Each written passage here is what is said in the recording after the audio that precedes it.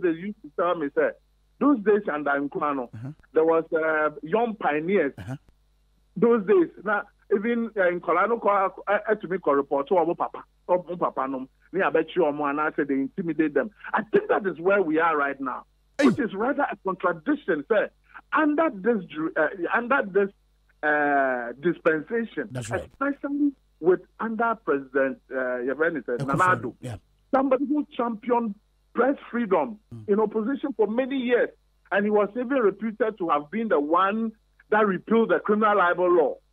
Oh, it is near Akosono. I keep wondering, sir, on one hand, is he really aware of things that are happening?